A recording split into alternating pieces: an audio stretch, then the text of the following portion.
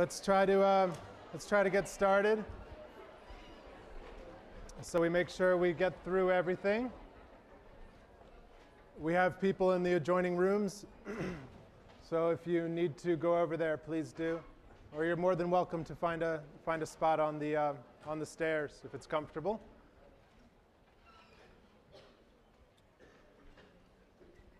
I received a tidal wave of emails in the last 24 hours. Thanks very much.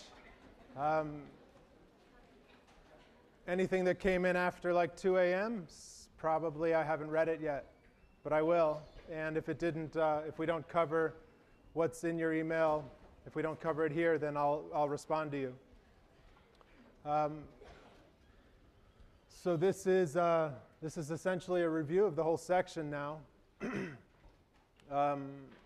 And I've exclusively chosen slides that cover material I got emails about.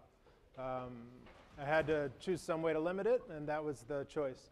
So for the most part, I've covered everything I heard from you about.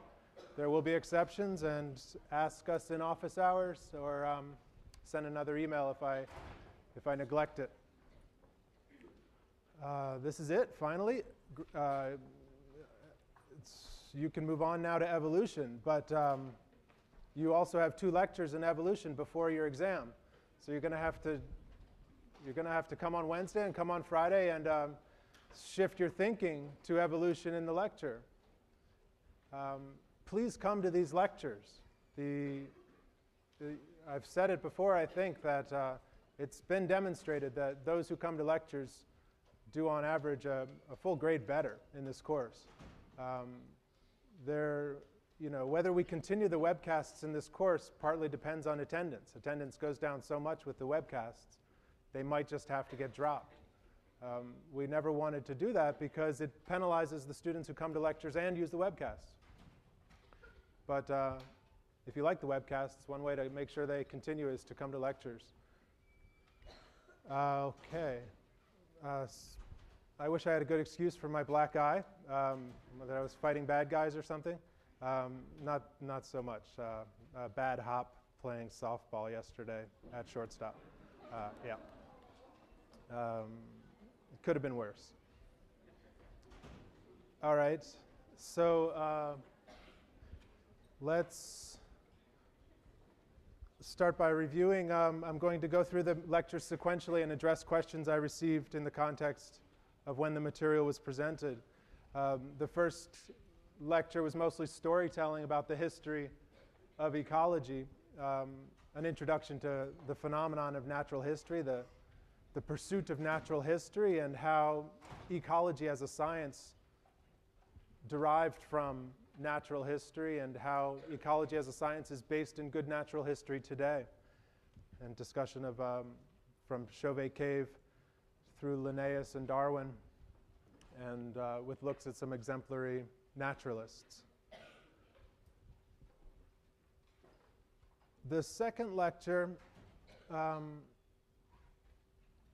in this I'm trying to suggest a nice link, although it's still somewhat unfounded in the history of science, between ethology, the science of animal behavior, and ecology. Because ecology, at least the ecology of animals, is fundamentally related to the activity of individual organisms. And the activity of individual organisms, animals at least, concerns their behavior, their physiology, and their individual interactions with the environment. And this is a bridge that needs to be better formed between the science of individuals and the study of ecosystems. We do that somewhat better in the study of plants. And for that, I gave you an example from ecophysiology, which I'll address in a little while. But we talked about some of the founders of ethology, some discussion of group behavior in organisms, and modes of learning in animals in relation to their environments and their foraging strategies. I didn't have too many questions on those topics. The levels of organization concept, this orienting generalization that we use in biology and in science. One aspect of this that I wanted to highlight that's important partly as a result of the evolution of language and the evolution of terminology is the fact that the ecosystem is considered a distinct level above the community and below the biosphere. And the landscape is sometimes used in addition to this or as a substitute for this. But the term ecosystem gets much wider usage now. We use the prefix eco for just about everything these days, which is just fine. It's a sign of the times that we have a greater awareness of ecology in popular culture. But the term ecosystem is also used very frequently as a shorthand for ecological system. And any living system is in interaction with its physical environment. They are two sides of one biological coin, the living phenomenon and the abiotic phenomenon. And that's a very adequate shorthand for any system at any level of biological organization, the ecosystem or the ecological system. In this way, you can see that an individual organism, such as yourself or your dog or cat, is a kind of ecosystem. It has a bunch of other organisms living in it and on it, and it's in constant communication with the physical environment through exchange processes. So I'm perfectly okay with people referring to a cellular ecosystem even. An atomic ecosystem, I'm not sure about that. I think that stretches our definitions, because part of our definition of an ecosystem is the living component, right?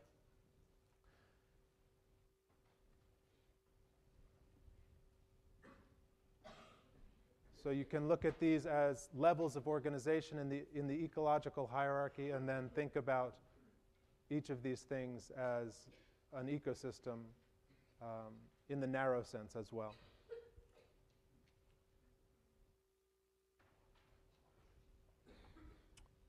Then we started to move into population ecology. We tried to follow the hierarchy of levels from the individual now to the population. We discussed sampling techniques with direct counts and relative measurements of individual numbers and density. I think I have a slide pertaining to that. In case I don't, a couple people asked the difference between numbers of individuals in a population and density. It's just density concerns the area, the space, the spatial context for the number of individuals, whether it's the area of land or the volume of water. The density is the total number of individuals per unit space. Number of individuals is just how many there are without reference to that. We talked about metapopulation ecology, gave a quick example. Dispersion patterns. This is as an example of uniform dispersion in desert plants as a result possibly of resource competition or allelopathy. And we talked about an example of squirrels from the Sierras in how we construct life tables and survivorship tables. And then we define these terms iteroparous and semelparous, which a lot of people had problems with. So I'll cover those. Yeah, this was my slide to cover density. You just go count the trees out in the eucalyptus grove, and you get the total number of trees. But if you measure the plot of land on which they grow, and give your estimate of the number of trees relative to that plot of land, you'll have your density. Iteroparous just means reproduction repeated during the lifetime of an individual. And you can see the root of the word iterare, to repeat in there. So an organism that repeats reproduction more than once. And a couple people asked, are humans iteroparous? Are they? Yeah. As a species, yes. I mean, we are capable of reproducing more than once in our lifetimes. Semelparous, semel from once, reproduces once. People ask, does the organism have to die right after it reproduces? Not necessarily. but most organisms don't continue to live after they've completed reproduction. What's the point in a Darwinian context, right? Humans are, and I alluded to that, humans are somewhat unique in our long life after menopause, for example, and the roles that grandparents play in human cultures. You can think about that on your own time if you want. Lots of people had questions about population models and the equations behind them. And I can't review everything here, of course. You've done a lot in your labs already. See me in office hours, go to the GSI's office hours for details on this. It's, you know, we spend a lot of time on it in the labs also. I'll do a little bit here on particular points, but we'll have to save it for outside. Yes? Sorry, just going back to cell comparison. Yes. If an organism only reproduces once but produces many offspring in that one time, is it simultaneous or heteropair? The definitions of those terms don't concern that. Usually an organism that reproduces, so without rephrasing the question, I'll just try to clarify. Usually an organism that reproduces once produces a lot of offspring. It's a big bang episode of reproduction. That's as a general rule. You have one chance and you might as well produce a lot of offspring. Does that help? Okay. Yeah, but the definitions don't really concern the numbers of offspring produced technically. It's just, as a general rule, though, the semmelparous organisms produce a lot. Okay, so we used our little sparrows as a general model for estimating population numbers as a function of births and immigrations and deaths and births. Did I say that right? No. Immigrations and emigrations,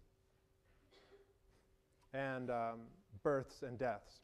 This is a death, as dictating population numbers. You can see this very phenomenon. I saw an attack, at least, this weekend up in the park. You can see this in the hills. We have great bird-eating birds here in the Bay Area, and they're hard to watch because they move so fast, for one thing, but you can see them. Yes, and we started with a discussion of exponential growth and gave a few examples of real-world exponential growth, and humans represent a great example of that, but we looked at elephants and elephant seals, and then limits to growth, limits to population growth, particularly with reference to competition, but other factors limit population growth relative to the density of the population. For example, predation could. If predators turn their focus to a growing population, they can serve as a check on that growing population. Then we built in the concept of carrying capacity of an environment, the carrying capacity of an environment. I have a couple slides to talk about that. Added a term in our population growth equation to accommodate carrying capacity. And I tried to stress the complexity of population growth dynamics. We tend to use nice smooth curves in our examples and use examples from the lab or nature that fit these nicely. But most populations grow with complex dynamics, chaotically sometimes, which is not to say without order. Chaotic population growth may be highly ordered, but extremely hard to predict.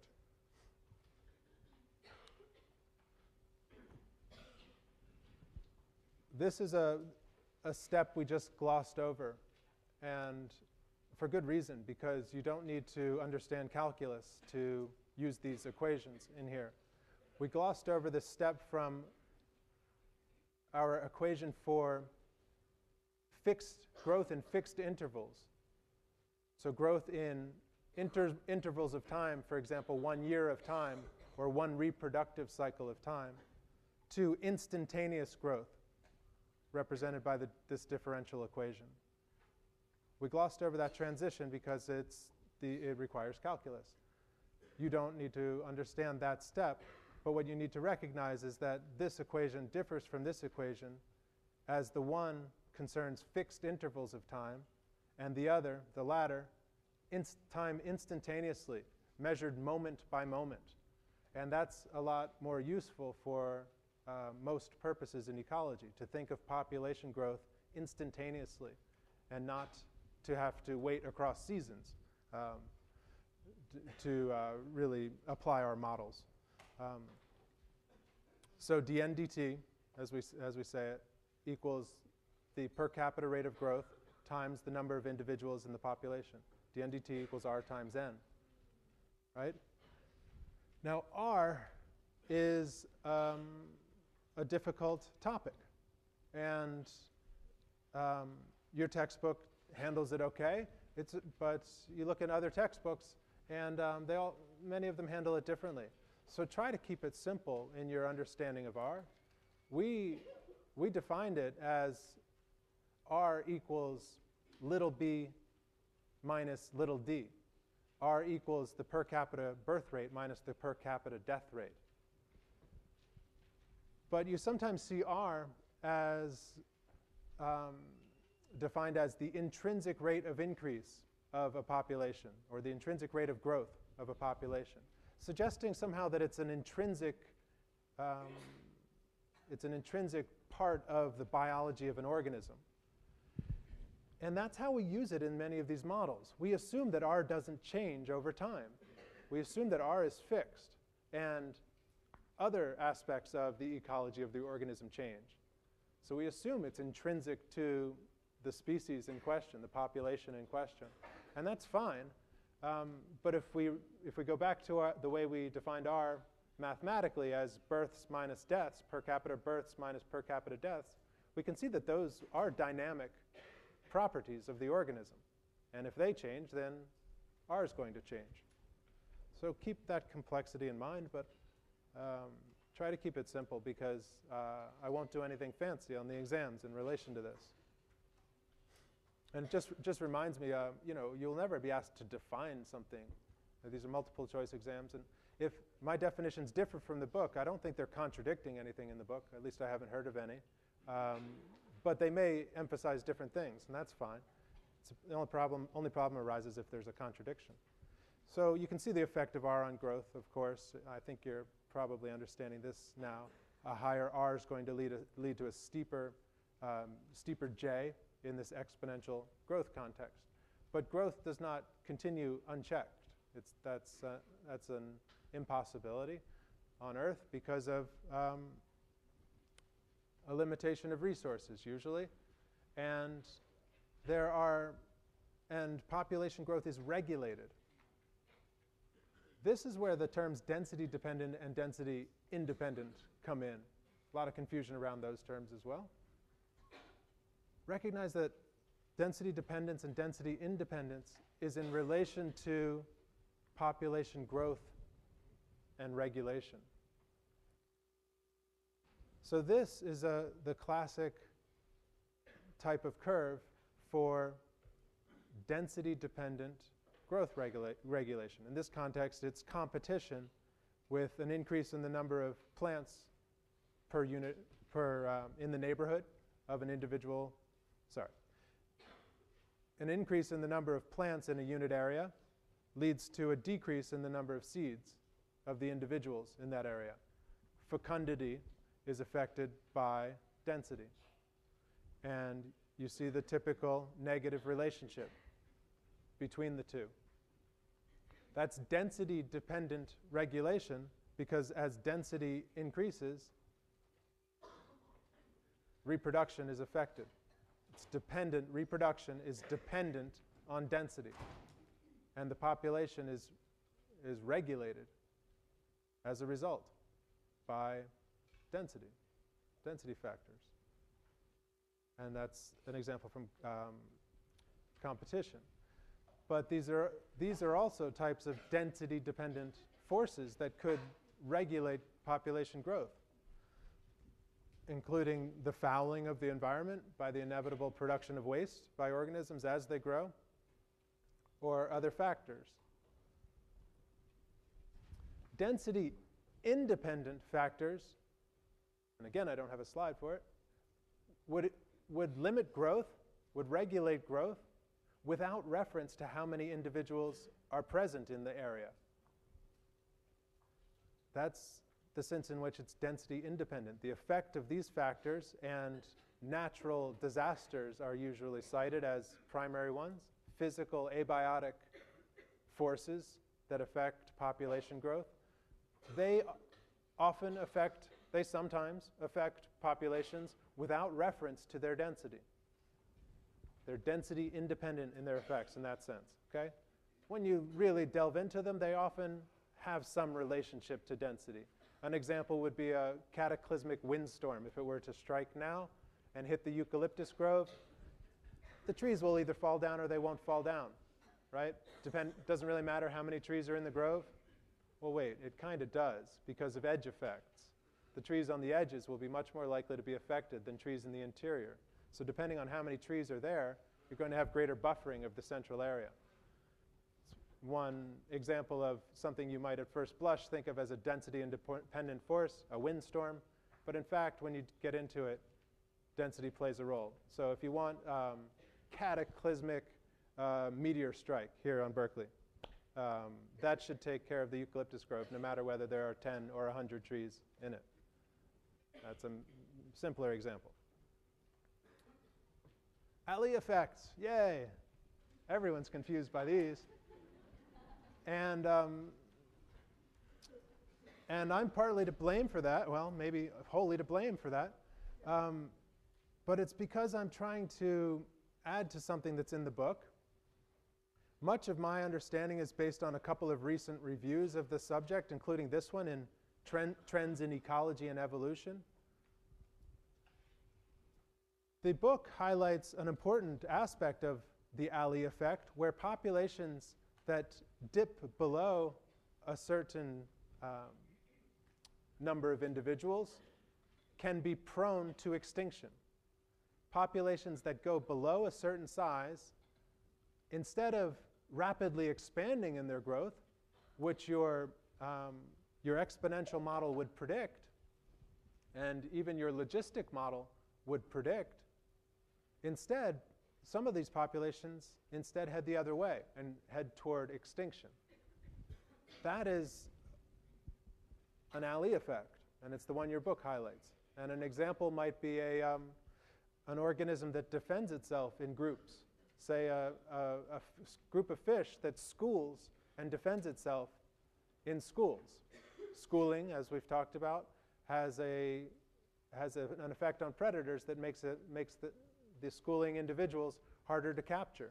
But when that school gets smaller and smaller, it might get to a point where the individuals are extremely easy just to individuate and pick off by the predators. So below a certain size, the population trends to extinction, rather than what your models would predict, which is rapid expansion because of an abundance of resources and a lack of competition and so forth. So that's the zone of the negative effect, where your population size drops below a certain level, this level, and your per capita growth rate is less than 0 in that region. It's negative, and a negative per capita growth rate is going to lead to local extinction. But there's also this zone of positive effect, and this is what your book doesn't highlight. So if we think of this as one species of organism following this curve, it can experience a negative type LE effect when its population is below a certain size, but above this size, it's experiencing a positive effect, where with increases in density, its per capita growth rate is going up. Its R is going up. That's the zone of positive effect. And if you want, you can think of the same example. A fish school that's this big does pretty well against predation, but a fish school that's this big does really well. And the individuals are able to spend more time foraging and more time dedicating resources to reproduction, and they'll increase quite rapidly. At some point, that school bumps into reality, and the trend is to follow your typical logistic pattern. and to resemble, at those higher levels of density, the standard relationship of negative density dependence, which that very faint line represents. So just think about the two types of alley effect and add the positive type to what's given in your book.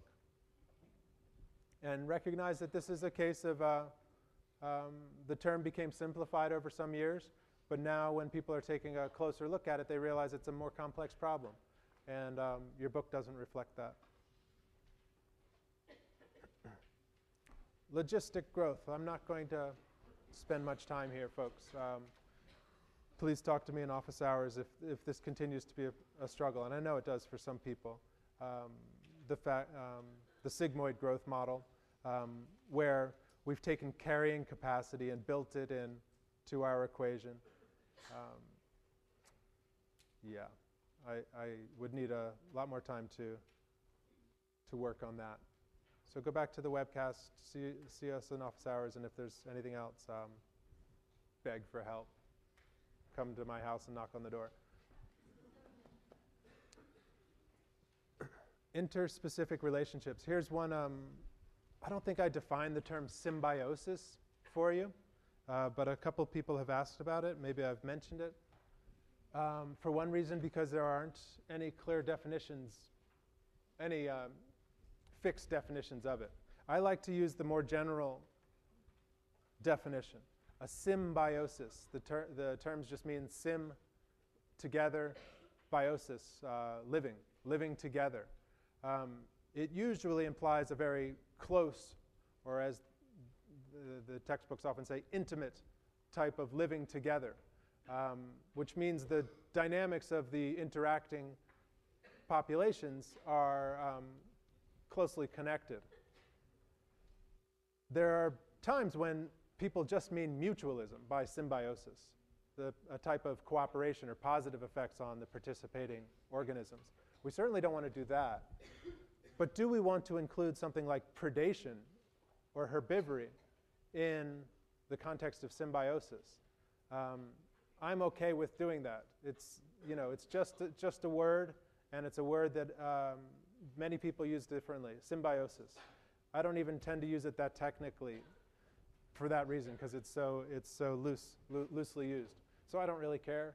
One of your practice exam questions, the answer given was included predation as a type of symbiosis. I wouldn't put that on your exam. I won't put anything about symbiosis on your exam, I promise.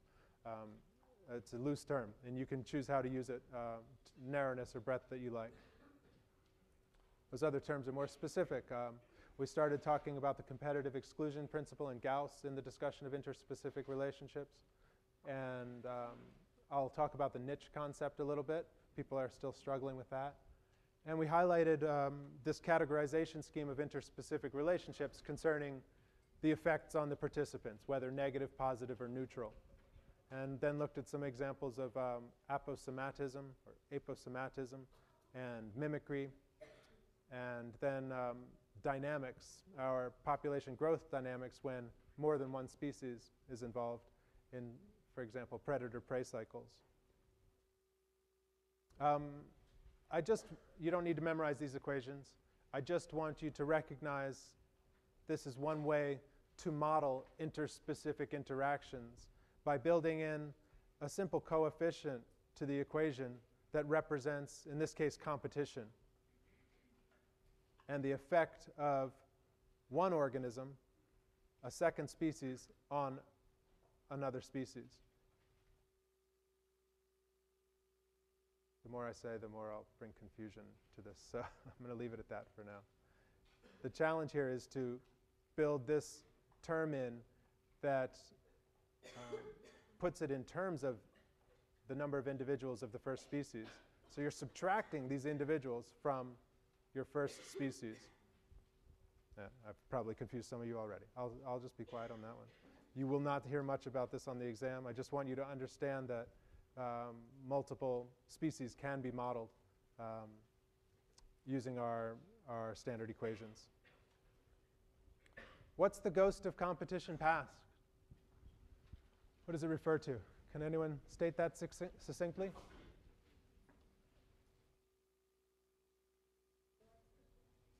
Realized niches. In a sense, yes. This example shows these lizards in their realized niches where they forage in different parts of the habitat. Someone else back here? Did someone else want to have a try? Saw a hand. Yeah.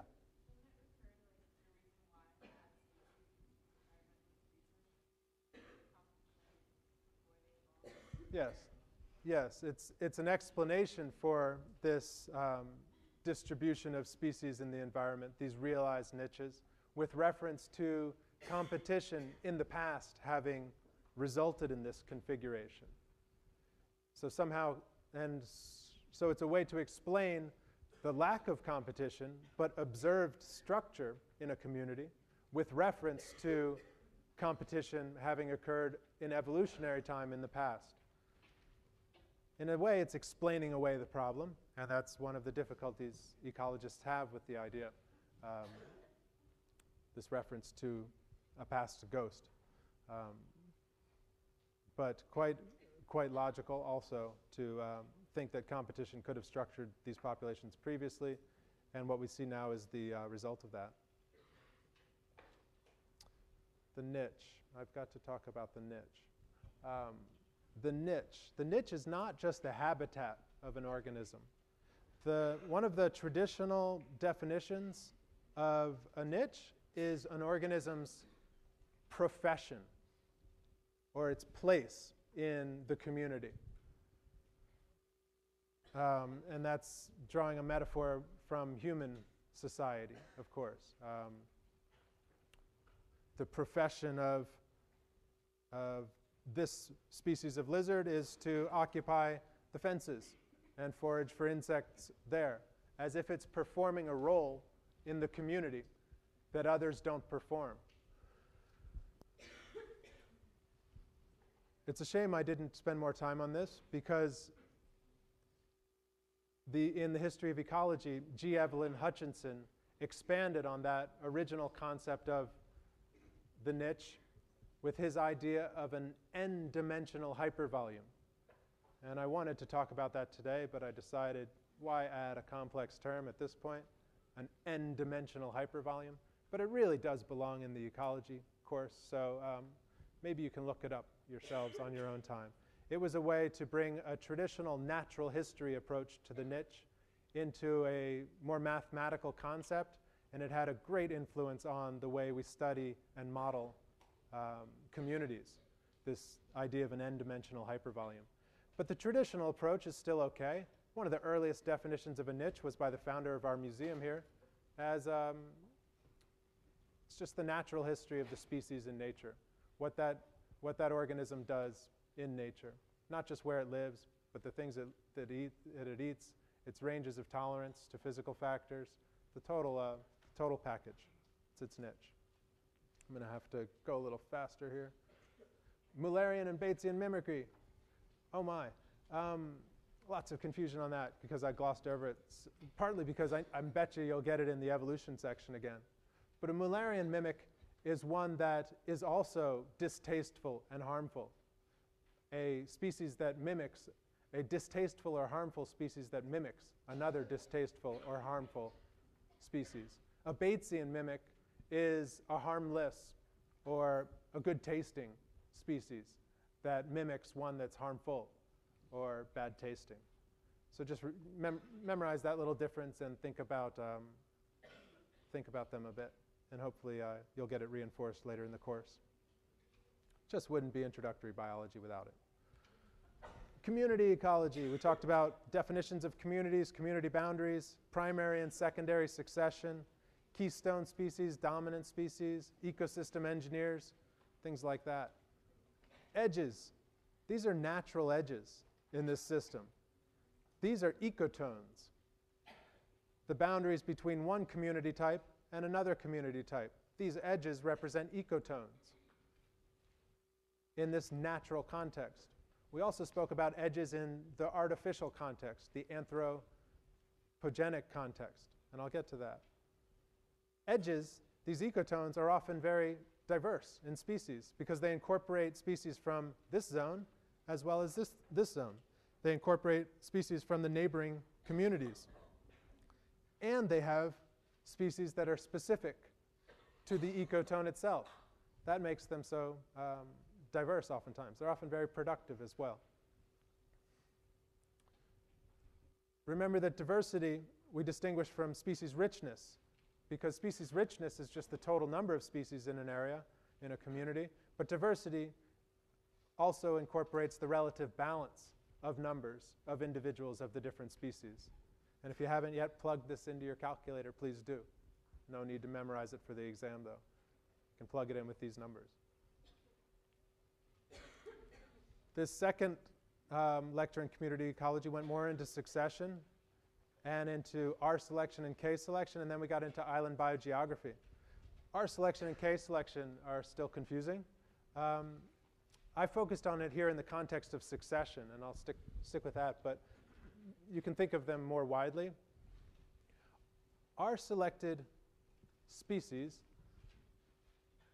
are called that because they tend to influence the dynamics of rapid growth and reproduction, the phenomena associated with R, with the intrinsic capacity for growth. K-selected organisms are called that because they are thought to have evolved in the context of communities and in populations at or near carrying capacity. So if you think about the forces, the natural selection forces that would act on populations living in this type of setting, in a mature forest setting like this, they'd be different from the type of forces that would be acting on the plants in these very early successional stages. Plants here are going to need to get into this environment, start to absorb resources quickly, photosynthesize rapidly under a hot sun, and produce more offspring so they can grow in the same conditions quickly. Whereas organisms in this context are going to be in perhaps more direct competition for sunlight and water with other organisms. They're going to have to grow tall, perhaps, to even access the sun. So they're going to have to invest a lot in structural growth. And it turns out when organisms are surveyed, they show these trends and features that render them categorizable oftentimes into these types, R selection and K selection. But those are really just endpoints of the spectrum. And most species will fall somewhere in between, sometimes as a result of those differences in the successional context in which they evolved.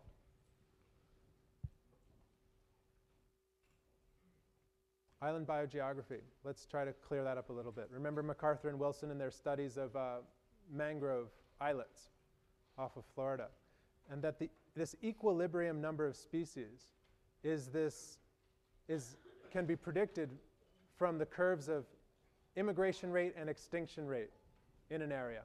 Where those curves cross, you have this estimate of the equilibrium number of species expected on the site. We look at the effects of island size and distance to mainland in how they influence these rates of immigration or extinction. A small island is going to have, immigration rate is going to decline over time because the island is starting to fill up with species. There's only a set number of species in the regional pool from which these islands can draw. We're thinking in ecological time here. We're not assuming any organisms are evolving in situ. So we're not thinking about species origination and whole species extinction. We're thinking about the arrival and disappearance of species, immigration and extinction locally from a regional pool of a set number of species.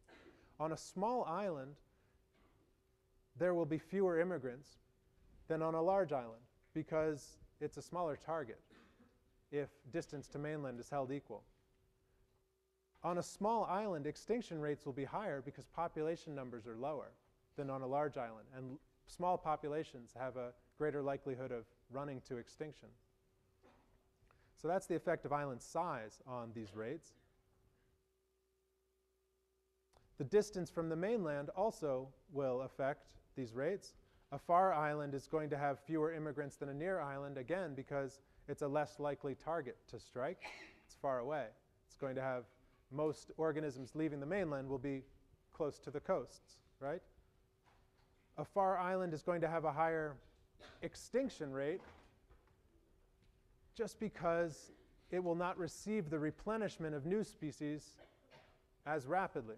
And so a near island will have a lower number of extinctions because when species are close to extinction, they're more likely to be seeded from the mainland.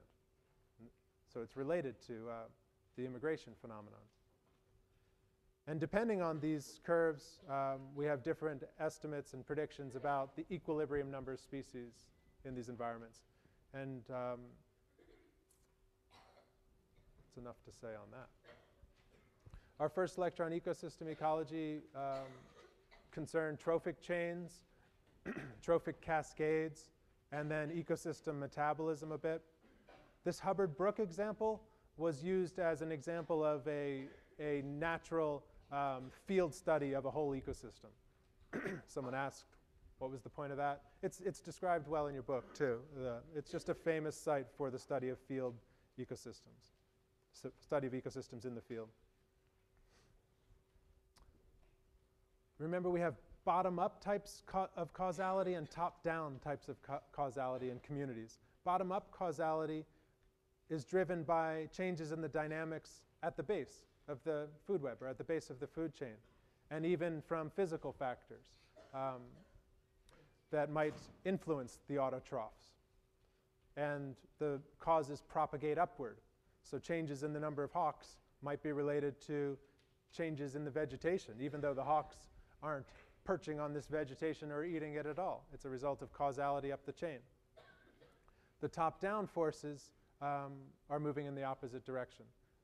They are stimulated by changes higher in the food web, higher in the food chains, and can run all the way to the base. In the example of the trophic cascade from Mount Zion, changes in human visitation patterns and mountain lion abundance affected soil erosion along streams and rivers. Yes? Where can we find materials to cover the carnivore production within a area? It was one of the materials. Carnivore production? Oh, yes. That question concerning the biomass of... Yeah, it was like 2 kilograms. Yes. That's related to that practice question. I don't remember it exactly, but it's the one on... It's the one on the amount of biomass at different trophic levels. And you get that answer based on your pyramids of numbers. And this is built in terms of energy here, in joules, but the same would apply in terms of biomass, where by a factor of 10, as a generalization, you have 10% the biomass or energy available at higher trophic levels. I'm going to have to avoid questions now with just about 7 minutes. I'm going to use all the full 7 minutes, but I'm probably going to have to wait on the questions. Office hours right after class for an hour, if you can do that. Yeah, so this is a way to answer that question with reference to this type of pyramid. Remember that net primary production is a function of gross primary production minus respiration. Gross primary production is just how much energy or material is captured by the autotrophs in a system.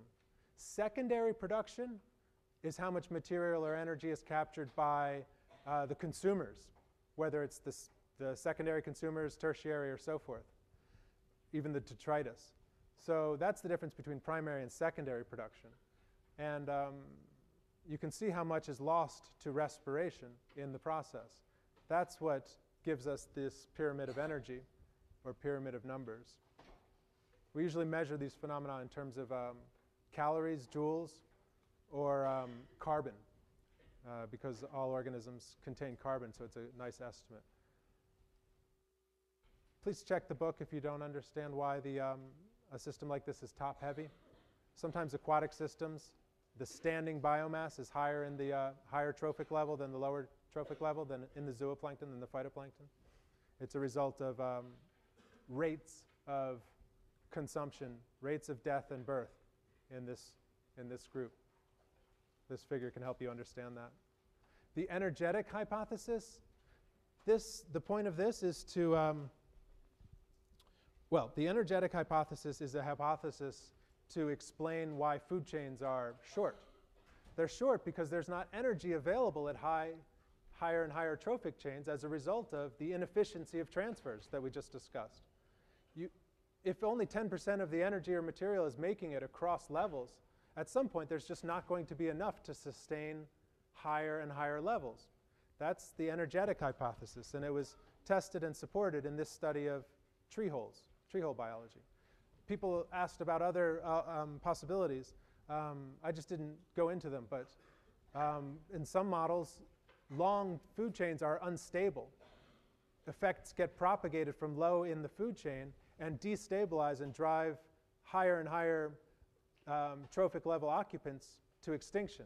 So a dynamic stability hypothesis would be an alternative, just for fun, just because a lot of people asked. Glad you were curious.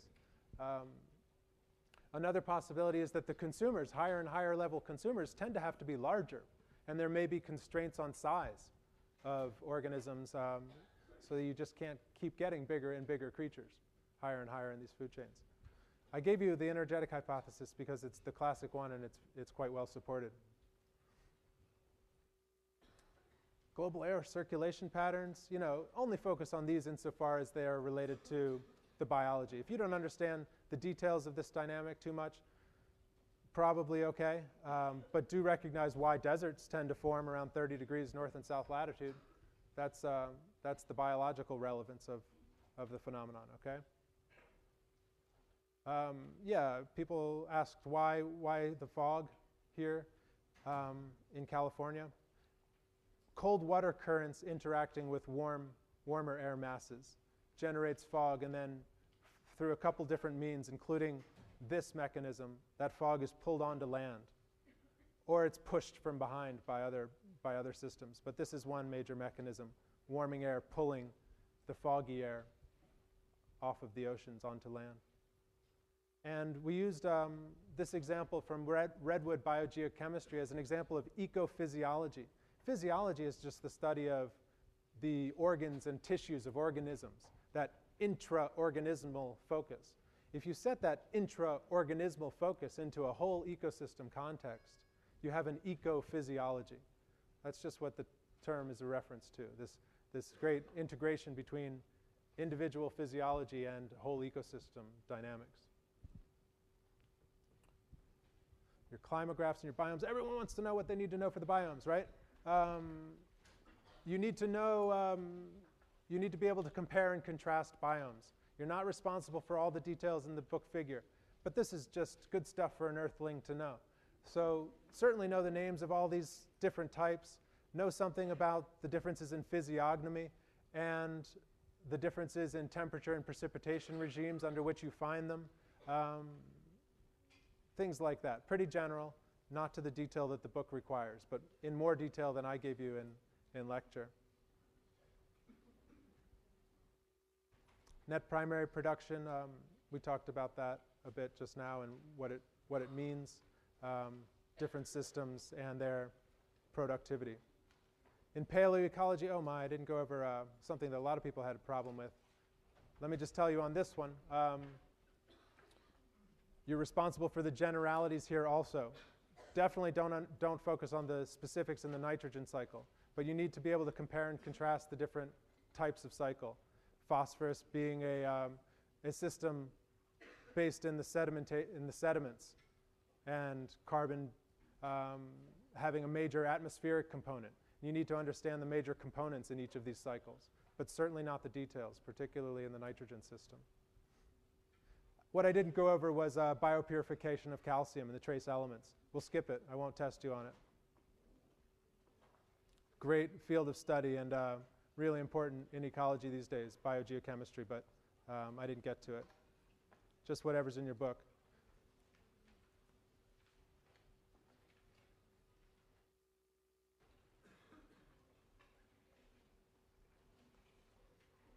The demographic transition I made a mistake on. I started to refer to the demographic transition as starting in this period. The demographic transition really happens starting in this period, technically, when birth rates start dropping in relation to the already decreasing death rates. That was just a simple difference and a mistake I made. All right, gang. I told you I'd finish with a couple pictures of my kids at some point, so I have some pictures of my kids at the end.